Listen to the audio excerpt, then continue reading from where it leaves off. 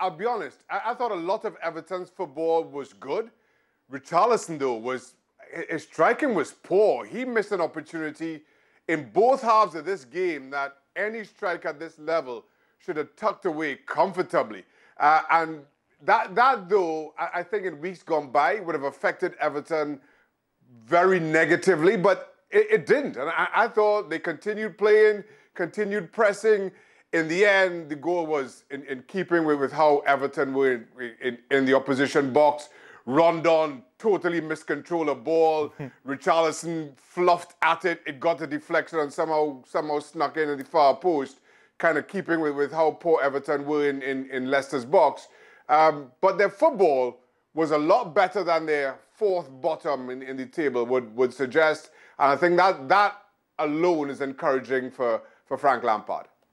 Well, it's only 4 points between themselves and Burnley, and what they've got to figure out is Burnley have got a manager who knows all about the relegation fight. Yeah, really. John Dyche. Yeah, exactly. Everton should be fine, shouldn't they? Well, it depends what... 4 points is a lot.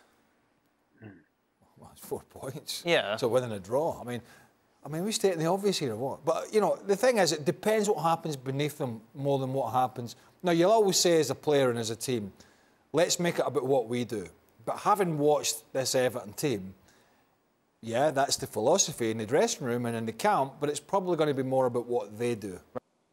Because they don't look to me, although Shaq said they were better, in the it doesn't look like they consistently can put 2 or 3 wins together.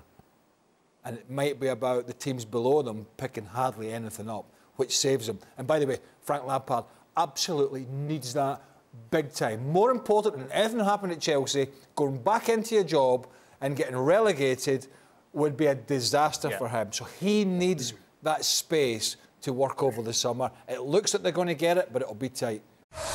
Thanks so much for watching ESPN on YouTube. And for more sports highlights and analysis, be sure to download the ESPN app. And for premium content and live streaming, subscribe to ESPN Plus.